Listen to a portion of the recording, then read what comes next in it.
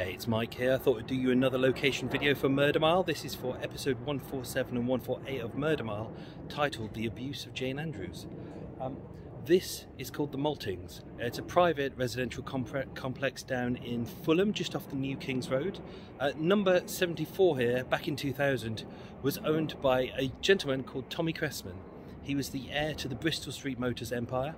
It was just a regular kind of three-story house. It was here that he shared with his girlfriend at the time, Jane Andrews, who was the dresser for Fergie.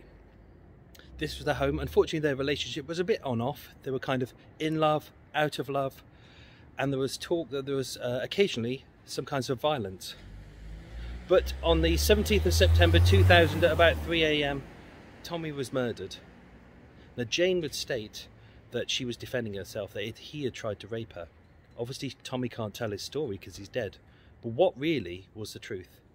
Find out in episode 147 and 148 of Murder Mile, titled The Abuse of Jane Andrews.